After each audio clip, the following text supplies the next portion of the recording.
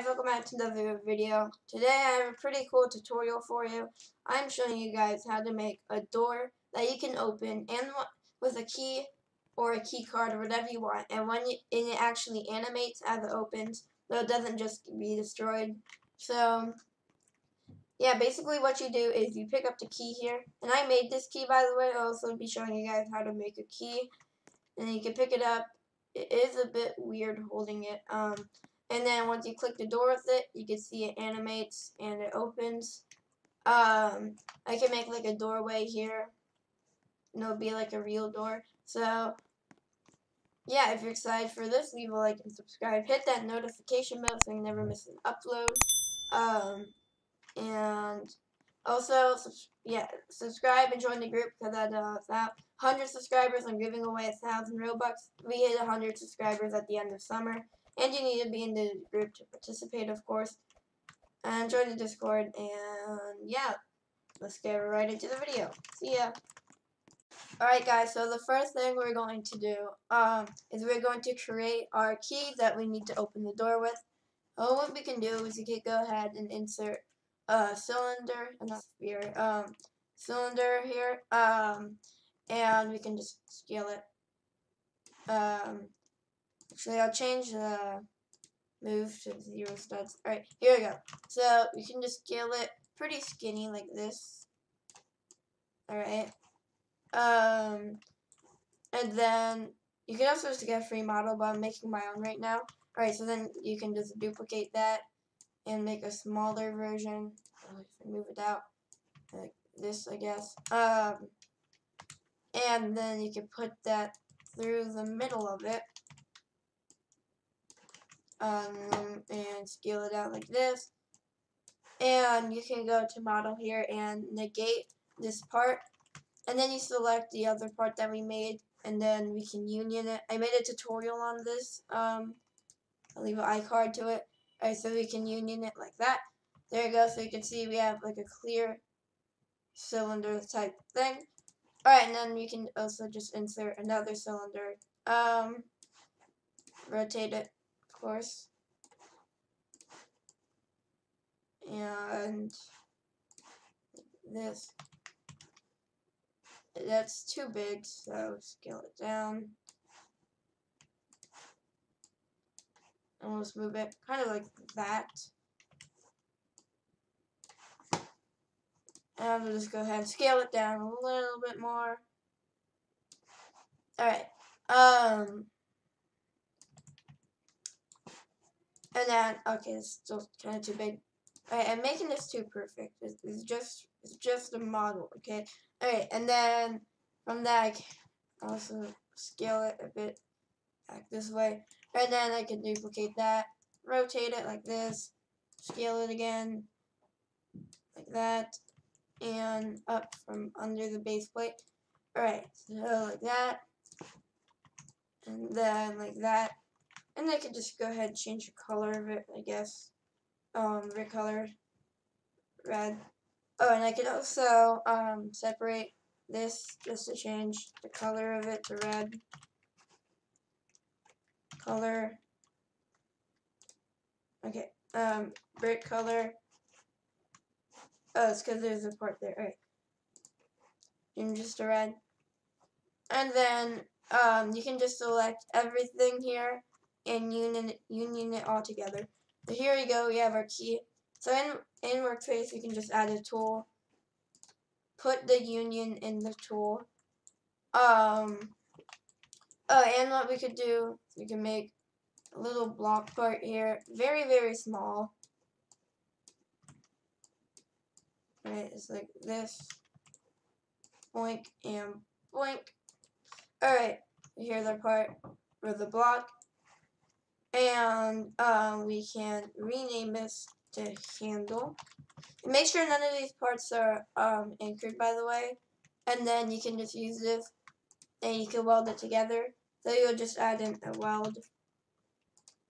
And then you do part 0, union, and then part 1, handle. Alright.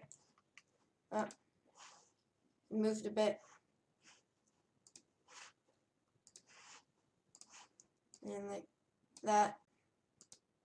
Now the world is gone. Okay.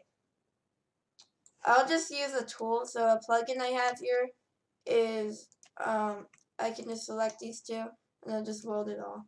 I'll leave the plugin in the description somewhere. Does that work? Union handle. Alright, load all. So I'll leave that in the description. And so now if we go into base, if we play, we should just be able to pick this up.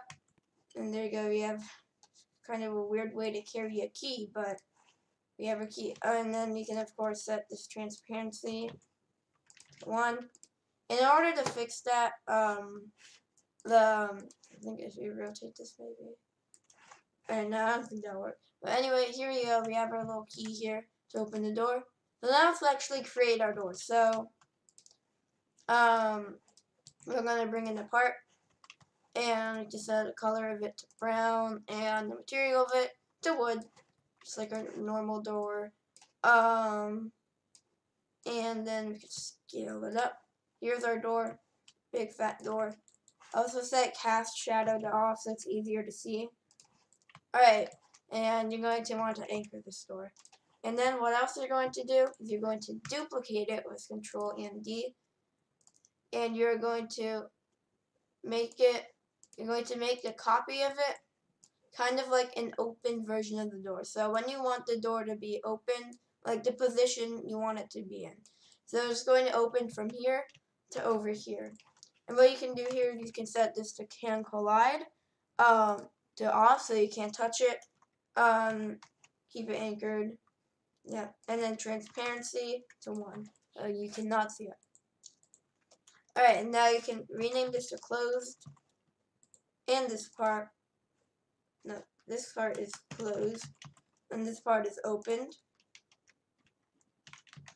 Alright, and then what you want to do is select these and press Control and G to group it into a model. You're going to run and rename this model whatever you want. I'll just name it door. Alright, so in this model we can add in a script. And we're going to do local door is equal to script.parent. Alright, and then we're going to want to animate this door. So to do that, we're going to get the tween service, kind of like an animation service. So we're going to do local tween service equals game get service, and we're going to do tween service. There we go. And then local info is equal to tween info.new. And we're going to do 1, enum, and 1, enum dot easing style and dot bounce. You can either here there are like tons of things you can do here to make the door move, but I personally like, so here you can see all of them. I personally like bounce because the door is like really swinging the door, and then it goes back before front. You'll see what I mean when it's done. All right. So bounce and linear are probably the ones you would want to do. All right, and then you do comma, enum dot easing direction, dot out, comma 0, comma false, false. All right, comma 0. All right, here we go. So that's the tween info. And then what we can do is local tween will be equal to tween service,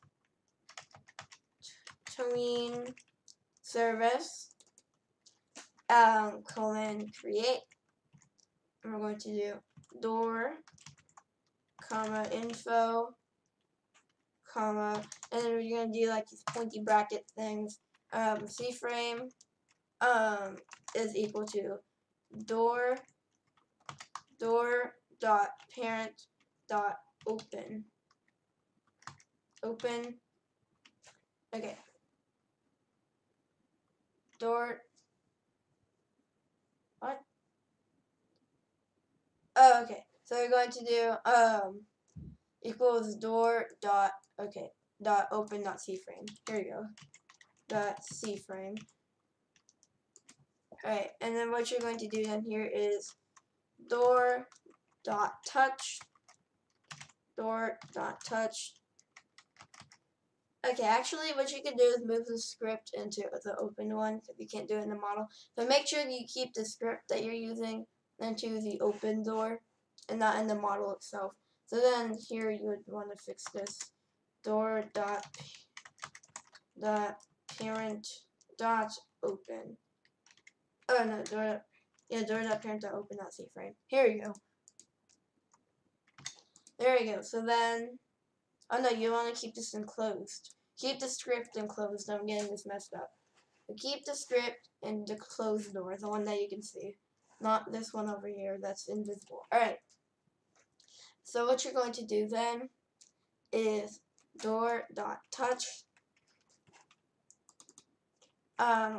:connect function hit, and then it's going to do if hit dot parent is hit dot parent dot name equal to a key. And oh yeah, make sure to rename this tool to key. I forgot about that.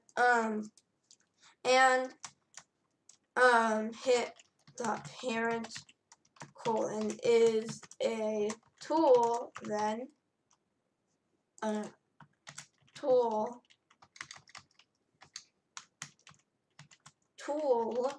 Okay, then we can go ahead and say tween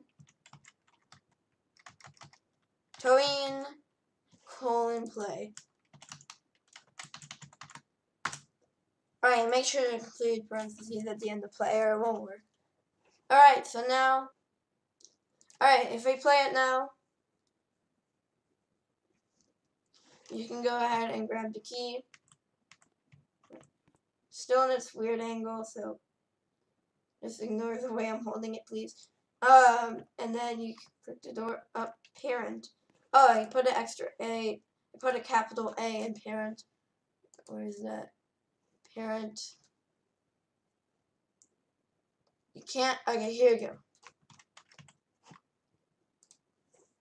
I put a capital A instead of a lowercase one. Alright, now if I do it, give me the tool. Touch it. Yes, there we go. Alright, and let's do it again so you guys can see it. Alright, grab the key, click it on the door, and there you go. You can see it opened. But also, this one here I forgot to say is how long you want it to take the door to open. So if I set it to 5, it's in seconds by the way, so 5 seconds. That's how long I want the door to be opening for. So I grab it. It's going to be going for 5 seconds before it ends. So keep that in mind. So if you want it to go slower or faster. But anyways guys, that's it for this video. If you enjoyed and this helped you, leave a like and subscribe. Hit that notification bell so you never miss an upload. And remember guys, once I hit 1,000, if I hit 100 subscribers by the end of this summer, I'm giving away 1,000 Robux. And see you guys on the next one. Bye!